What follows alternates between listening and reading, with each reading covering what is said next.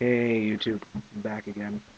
I wanted to talk a little bit today about one of the things that's a huge piece of my life that people usually find a bit interesting when they get to know me and I start talking about it. And that would be the fact that I was adopted.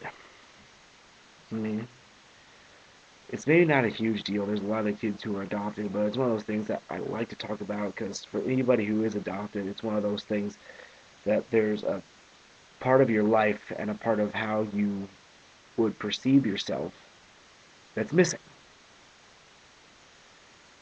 And a little bit about mine. I was born in Marshalltown, Iowa. I was adopted through the Child Saving Institute. The kind of adoption that I was put through is what's called, I think, a semi-closed adoption, where I'm not allowed to have direct contact or know my birth parents, at least right away. But I'm given a certain amount of information about them. I have these papers that have all kinds of information about how, like, my birth mother was 100% Irish and Catholic, and my birth father was half Irish, half German and Methodist, and like some physical descriptions, um, those kind of things. And it's people ask me when I found out. My parents never tried to hide it from me. Um, I I remember knowing about it since I was about 5 years old, when they actually explained to me what it all was and everything. And I wouldn't go so far as to say that it bothered me, but it's left some kind of